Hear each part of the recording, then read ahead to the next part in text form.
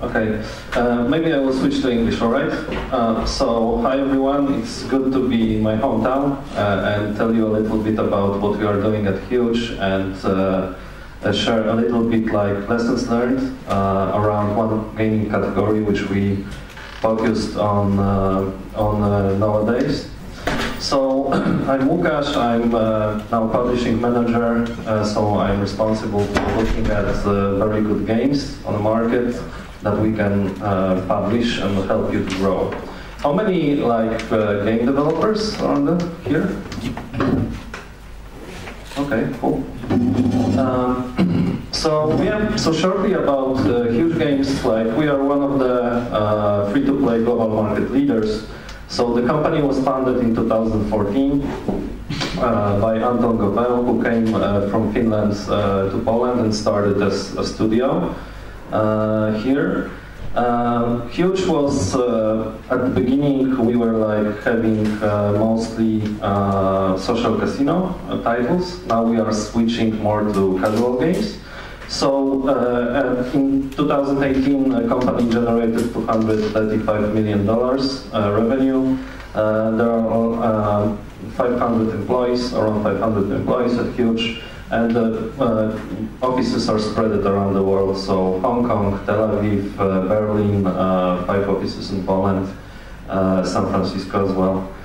So before Huuuge started doing social casino games, we had a previous company called GameLion. GameLion was mostly doing work for hire, but during that age we also had some of the games you can see here. So spread it across all genres. So all our game developers in the Huuuge team developed over 200 games in total. So these were casual games, mid-core games, hardcore games. So we know how to do these kind of games across the whole categories. So in 2018 we were focused on hyper-casual games, which are simple games with the one core mechanic. So if you look at the screenshot, you can understand how the game works, and that's about it. So sessions are very short. People are playing these games on the buses and so on. So I will on the next slides I will share some insights about if you want to start doing such kind of games, what you need to focus on.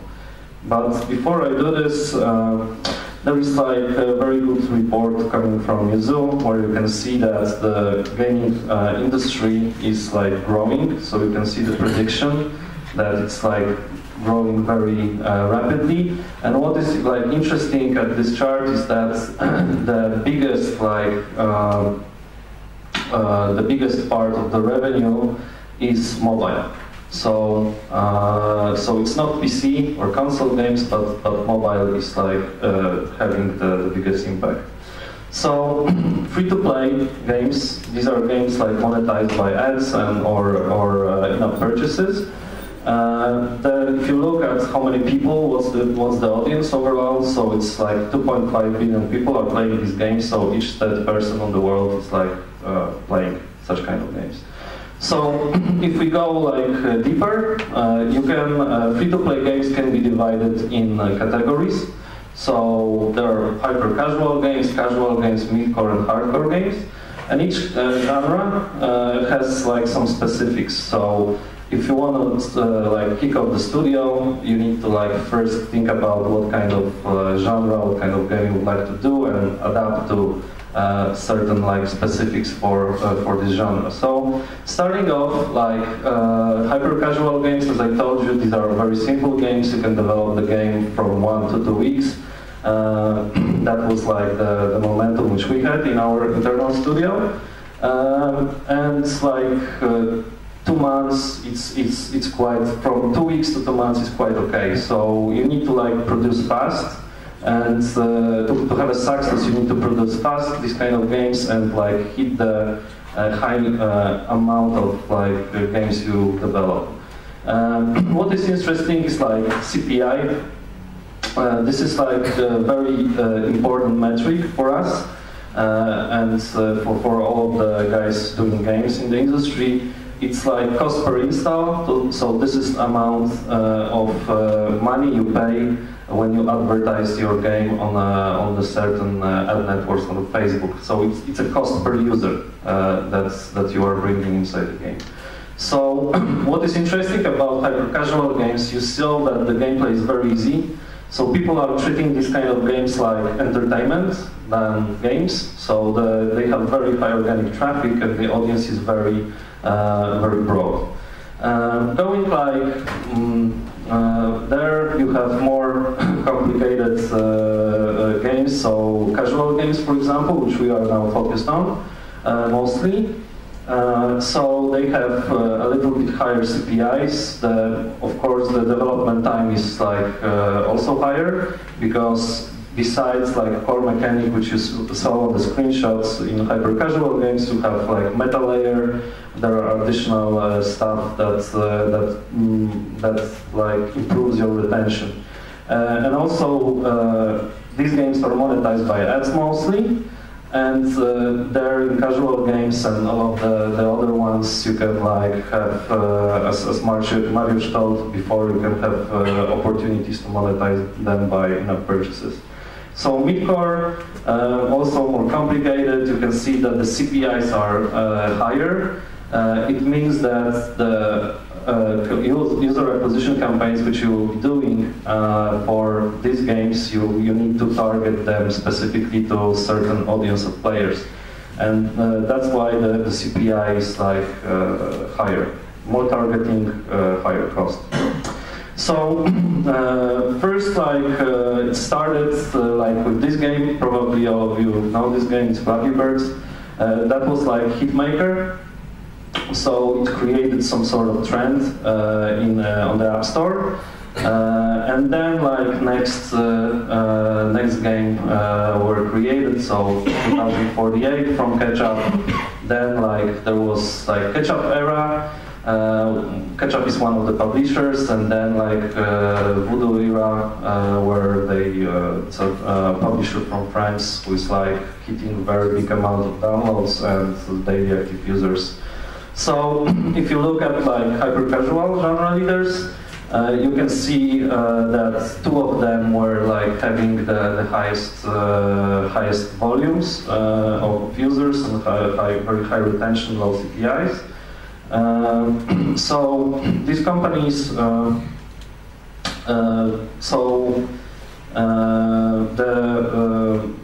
there is like a trend on the market that big players are like believing in this genre. So for example, Ketchup was acquired by Ubisoft. When I was estimating the acquisition like cost, I calculated it was almost like $200 million.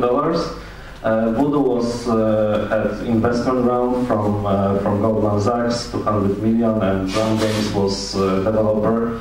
Was like acquired by Zynga.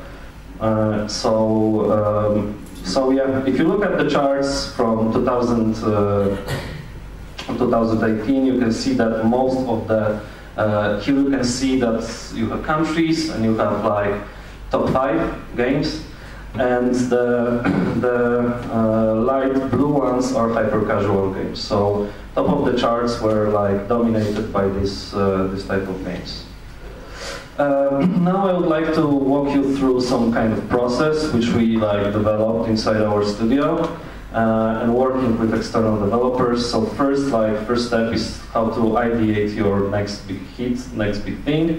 So our approach was very simple. We looked at what's going on the market, where is the trend, what kind of mechanics works or not. So we try to reverse engineer the games which we found on the market, and then we try to model them and improve them, add additional features, change something, or find next unique selling point inside the game. So here's the curve, which bell curve, which symbolize how the trend is like creating on an app store. So your goal as a developer, of course, is to do a very cool game, but you need to also think about hitting the top of the app stores to get as much money to earn as much money as you can. So the good moment to release a game is if you look and track the trend on the market, is like when the trend is like growing, where there are some of the apps which are like have specific mechanic on the store, and they are like starting to creating a trend. The bad moment is like when the market is crowded, so many, there is like, for example, you see on the top charts one game with certain mechanics, and there are a lot of copycat clones, so it's a bad moment to release a game, similar game. Here is an example of like free games which were released in specific moments when the trend was created. So first, like introduction, so that the trend started to like be introduced. They don't earn a lot of money. The second one was like in the growth stage, so they earned like millions of dollars, and like. So moment is also when the game is like in the saturation stage. You can also like get some money out of it. So how we like did, how we do our research? It's like it's both. It can work both for apps and also for games. So we are using certain tools to do this. So first one is like Data Magic Rocks. You can use also Sensor Tower. App Annie is one of the best tools on the market. Where you can like do your market research and find your next big idea. So if you look at Data Magic Rocks, they have like, this is a screen from paid plan, but in a free plan you don't have like number of downloads, but you have this one. This is very interesting thing. So we try to like read it as a daily newspaper to see what's going on the market. So here you can see that, for example, this app jumped from around 30,000 position on the store to 671. That means that somebody believed in this game and does like paid user acquisition. And like if you observe this on a daily basis, you can see the changes, and you can see whether the trend is created or not. What is also important and cool about this software is like they are using their own taxonomy. So you can filter out like hyper-casual, match-free games, which often you don't see such kind of categories on the store. And also you can like filter them out by geo. If you are trying to analyze the trend, look at the United States, because especially at the hyper-casual genre, because you have highest like CPMs in US, so you can earn more money from that than in other countries. So going next, App Annie. It's also like a tool for showing you the top charts. I think that daily you can view 500 positions. What is like good to know about this tool? It's like each app has some sort of rank history. So from this curve you can see what kind of updates were done to the app or game. And you can see like how it was jumping. So here, for example, there was probably some paid user acquisition, so the app goes higher in the ranks, and then like it was like sitting on some kind of place. So you can also see that another updates are bringing like nothing to the growth of the game. So developers should probably switch to the other game or try to think about some sort of other features. So after we do such kind of research, we try to document everything. So we look at the average time of or length of the session, whether the game was online, offline, what was the core mechanic. This is important. What was the goal in the game, and what was the fail of the game. So you also like when you analyze the gameplay. So you see that the game has potential. You download it, you play it, and then you try to like capture the core mechanic, whether it's a match-free game or it's like snake game or something like this. And what is the goal to finish the levels, and what is the fail. And if there is like, you also can capture like whether there's additional depth, additional goal inside the game. How is the perfect made in the game? this type of stuff improve your retention. So it's like good to analyze the competition and get what works well. So this is like example of such kind of spreadsheet. So game name, publisher, gameplay, so core mechanic, graphics, features, monetization also, and some like tips which we saw. So this was like one of the experiments which we did. So there were a lot of games, such kind of games on the market, and if we did a clone of this game, we have like high CPI. So CPI is connected to the visual part of the game. So you can imagine that you are scrolling, let's say, Facebook feed, and you see like the ad. So you click that when you like the visuals of the game. So that's why it's important. So we try to like twist the game, find some different different cover, let's say, visual. So we like took the mechanic. Mechanic is responsible for retention, by the way. But we took the mechanic and we changed the visuals in order to lower the CPI. After that, another approach which we did for like constructing the titles was like taking one of the mechanic from one game and visuals from the other game and try to like combine them to create something new. Other stuff you can do and play is like different angles. It can also like improve your CPI. Here are like some of the mechanics which we identified and try to like implement games based on this mechanic. And here is the like process. So hyper casual is like all about the process. Process is super important. So of your development. So you start with a prototype. Then you are giving like the prototype to your colleagues. So we did some internal like tests. If you find it fun, you finish the game only with core features. So only mechanic is needed, no other like shops or meta stuff.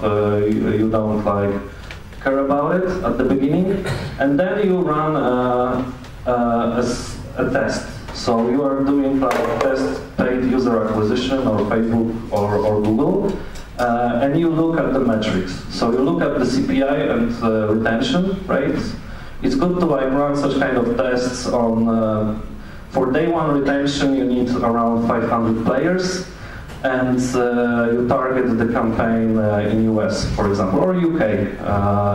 UK is quite similar in terms of audience as US. So you run the campaign and you look what was the retention, whether players were coming back or not, day 1 and day 7 for hyper casuals.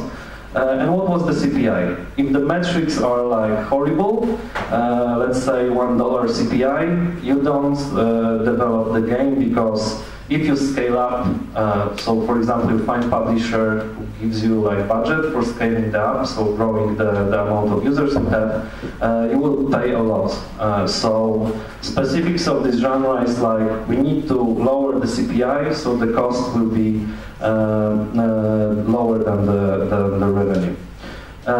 So if you have good metrics,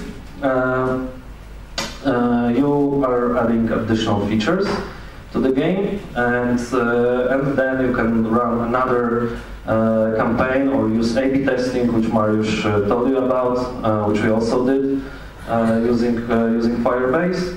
And then you like launch. So launch is like the moment when you acquire users across the whole world. If the game is not performing, you are killing it. So you can do some additional updates to the game, but if they like improve your retention, let's say for 10%, that's good. If not, you are like killing the game, because it doesn't make any sense to launch it. So while working with like external developers, we saw like some sort of process. So we were like prototyping games. They were prototyping games within 1 or 2 weeks. Then we run the test. Test lasts from 3 days to 14 days. So if you want to like start very simple, so try to do like by 500 users in US. and try to run the campaign in 3 days. So after 3 days you will get like day one retention. Let's say if you have retention like 45% on Google Play, that's like good sign that your game can be next to like Helix Jump. And after that you can like continue the test to look at day 7. If they say day 7, let's say, is like 22%, you will have like interesting game. So this kind of part is always good to like have publisher who can do this by you, but now we also ask developers to try to run tests on their own. Like it's also important. So when we are running a test, developers creating another prototype this time. So after like 3 days, publisher or you can make a decision that my game will work with the market or not. If not, like kill the game and move to another title. It doesn't make any sense to develop it. So for the bigger titles, so we use like hyper-casual development, this kind of process as some sort of mindset of developing the games. So it's the same as lean loop from startup world. Like you are trying to develop something, then you put it on the market, you try to measure it, and then make decision based on data. So for in game world, you like for the bigger titles, for example, casual ones, we try to like first get the mechanics. Think about mechanics. Let's say we have, I don't know, spin the slot machine or like match free game. Then we are trying to test the visuals and the mechanic on the market, and we see that retention is good and CPI is good. So then we try to like on the next development stage that we see that the game, the market like the game, we are adding additional like layers of the game. So adding collectibles, stores inside the game, guildias, and also at the end of the day you are adding some like meta layer to the game. So additional some additional stories of building a village based on like, let's say, based on your match free core results of your like match free session. So that's how we approach like development now. So this part is like good to use Firebase and A/B testing to like check what works, what's not. Remote config is like the super like tool for doing such kind of experiments also. So profitably, takeaways, so hyper-casual gives you like low production cost because type of development is low. If you want to have like success in this genre, you need to like develop games fast and iterate fast and decide fast. And of course you need to remember that costs should be lower than revenue, so you need to lower the CPI as much as possible. Other like metrics you care about, so retention, I told you, percentage of daily active user watching video ads. It will help you like identify whether your ad implementation is okay or not. Ads per watcher is important. The more ads the players see, the bigger revenue will have. Of course, you don't. Your goal is not to like put such amount of ads to like to kill the user. So here you can see that I took it from game analytics for one of the title which we are like testing. So here you can see retention, cohorted retention for each day, and sometimes you see that there is a drop, like let's say here, right? So what game analytics can help you out with is like, first thing you look what was the level progression. That's super important in hyper-casual games, that you balance the difficulty level in some soft way. So you can see that, for example, going from this level to this level, you see a drop. That means that probably level 2 is like too complicated, or the goal is not clear for the user, or controls are bad. So you can see that there is a drop which impacts of course, your retention. What I wanted to mention as well, like we are working closely with Google. So Mariusz mentioned KPIs. If you're invited, you can always also find us on the event and people who are doing, for example, user acquisition analytics, creatives at our team. We also had free U2O Academy for young developers. The goal was like they develop the games, and we also learned them how to monetize and acquire users to these games. And also Google for Startups, where we also were one of the advisors.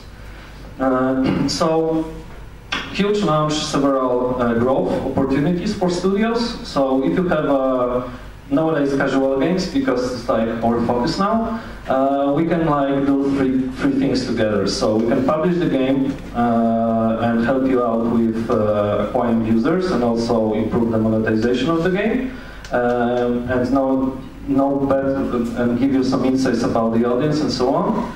We also invest, so we launched the fund. We will invest in growth. So, for example, your game is on the market. You have decent KPIs for the game, and then we can help you out with growing, so acquiring more users. And also another thing which we do is M&As, so mergers and acquisitions. So we also buy companies. By studios and or partner with other studios. So that's it. If you want to reach me out, just send me an email and we can talk.